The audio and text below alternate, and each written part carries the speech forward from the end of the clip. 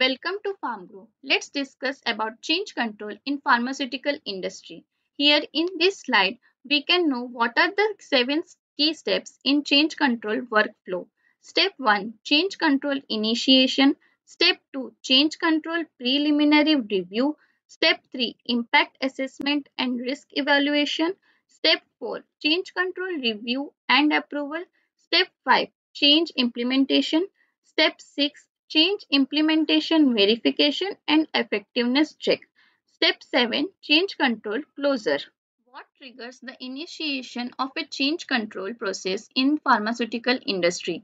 Changes are triggered by regulatory updates, process improvements, equipment upgrades, or corrective actions from audits. The initiator must document the reason and scope of the proposed changes.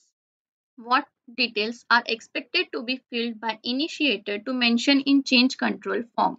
Change control initiator requester fills out a change control form, that is CCF, by giving details such as description of change, existing and proposed system, reason for change like justification, scope and potential impact, attaches supporting documents, that is risk assessment validation plans. Reference EU GMP Annexure 15 ICHQ 10. What is the significance of a change control number? A unique number is assigned to track each change request throughout the process. It ensures proper documentation and traceability of all changes. What evaluation should be covered in the change control preliminary review stage?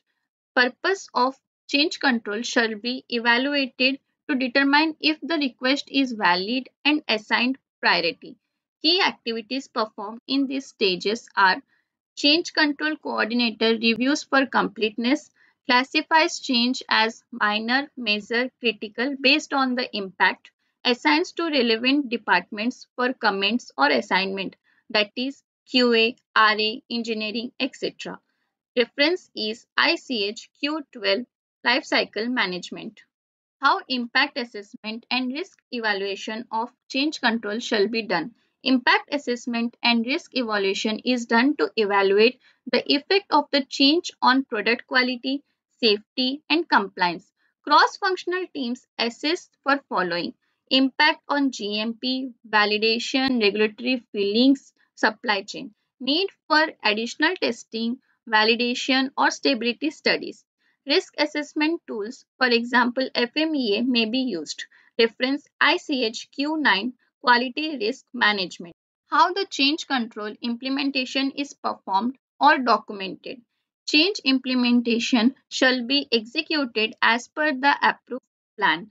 Key activities performed in change control implementation include updating SOPs, batch records, or specifications, conducting qualification or validation if needed, for example, equipment and for process, training to affected personnel.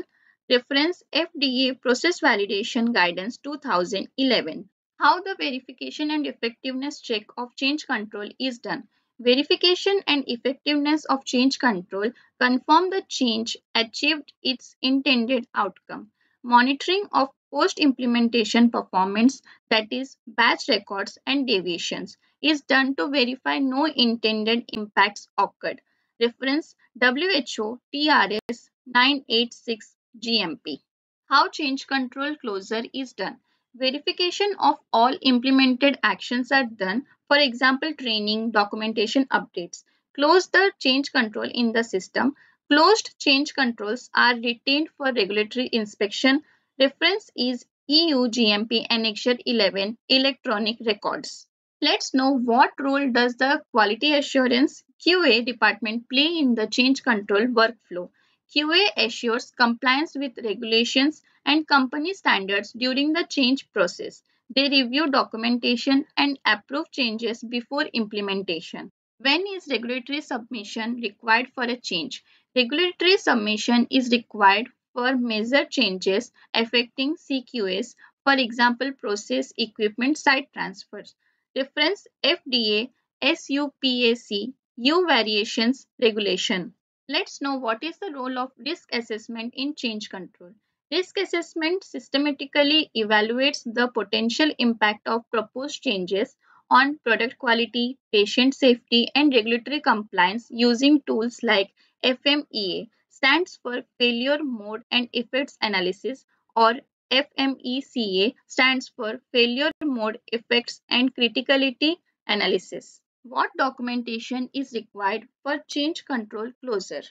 For change control closure, proof of implementation, that is updated SOPs, training records, validation reports are required.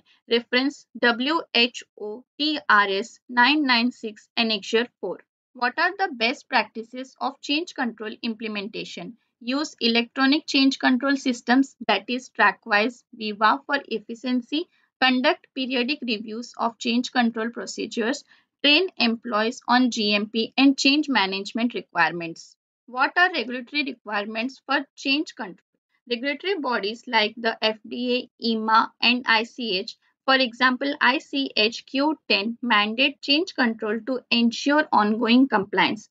Changes must be documented, justified, and in some cases notified to or approved by regulatory authorities. Example for major changes affecting product quality. Which guidelines are commonly referred for the change control workflow in the pharmaceutical industry? Here in this table, we can see list of guidelines, issuing authority, and their key focus area. ICHQ10, International Council for Harmonization, key focus area is pharmaceutical quality system, including change management as a key element. 21 CFR Part 211 CGMP, key focus is current good manufacturing practices for finished pharmaceuticals, including change control requirements. UGMP Annexure 15, that is qualification and validation. EMA, European Medicines Agency, change control in the text of qualification, validation, and GMP compliance. WHO TRS 986 Annexure 4 stands for World Health Organization, good manufacturing practices for pharmaceutical products, including change management. Thank you for watching. Don't forget to like, comment, and share. Subscribe to the channel for more informative videos on pharmaceutical industry.